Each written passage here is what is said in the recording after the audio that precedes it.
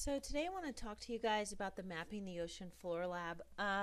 Personally, I think this is a really cool assignment, so I'm excited to kind of share it with you.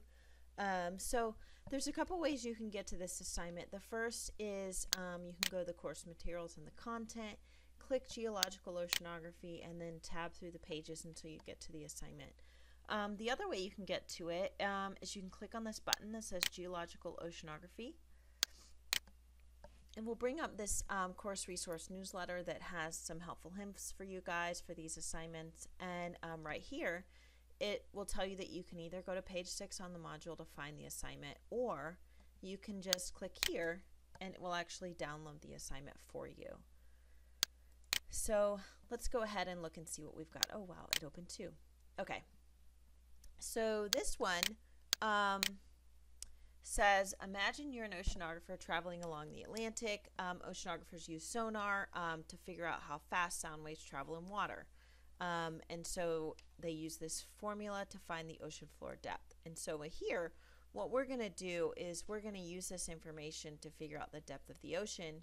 And then we'll actually be able to plot in our graph. We'll make a really cool, like a side view of what the ocean floor looks like. So it's pretty cool. So first thing I'm going to do is I'm going to open Excel because I don't want to do all these calculations by myself. It's too much work. Okay, so now I have Excel open, and what I'm going to do is I'm going to just take all of this information and I'm going to copy and paste it into Excel. Okay, so now that I've got that, I can actually use the formula to figure this out, and then I don't have to do it all the time. So let me show you how this works. So I'm going to do equals 1/2 times the time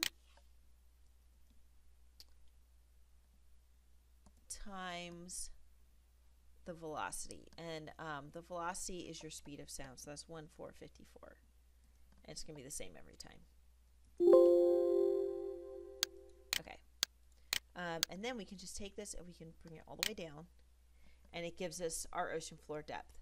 Okay, so now we can take our longitude and we can take our depth and we can kind of make a graph. Okay, so the easiest way to get this graph to look right is to just go ahead and click these 3, and then you're going to click, whatever you want, and then we're going to right click this graph and we're going to hit select data. We're going to take out longitude and time, and then for the horizontal x-axis categories, I'm going to highlight the longitude numbers, and that way we've got the longitude there. Okay, so now we can get rid of this, and we can add labels. Okay, so I want to label my y-axis. I'm going to label this depth in meters, and I'm going to label my y-axis, or my x-axis, longitude.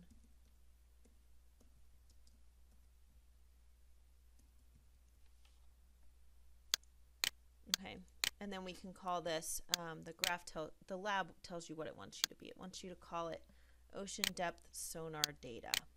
Okay, so we can give it a chart title. We can call it ocean depth sonar data. So now you've got a picture that's kind of like a sideways view of the bottom of the ocean. Okay, now the last thing it wants you to do is format your graph.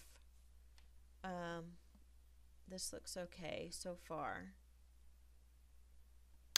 Now what you're going to do is you're going to copy and paste this graph into, okay, and then we can call this, the lab tells you what it wants you to be. It wants you to call it ocean depth sonar data. Okay, so we can give it a chart title. We can call it ocean depth sonar data. So now you've got a picture that's kind of like a sideways view of the bottom of the ocean. Okay, now the last thing it wants you to do is format your graph. This looks okay so far. Now what you're going to do is you're going to copy and paste this graph into the Word document. Okay, so you can just put it right here. Okay. Now, one thing is it wants you to do is it wants you to identify and label the continental shelf and the continental slope. It wants you to label an ocean floor feature in the bottom of your map, of your graph. And it wants you to label the abyssal plain. Okay, now there's a couple ways you can do this. You can bring it up in like a, you can edit your picture in some sort of software, like Snagit, or if you have a Mac, you can edit in Preview, or PowerPoint, or in something like that. You may be able to edit it in Word. See, like I can draw like this. So I could, you know, do something like that. And I could say, you know, this was arrow 1. And that was arrow 2. And then that kind of thing. You know, maybe I need to label this right here. That would be 3. And then I could put, you know, I could write something here like the continental shelf is labeled 3. That's not right, by the way. And then the continental slope is labeled 2. That's also not right. But then that would give you a way to kind of label it. So you can do that if you want.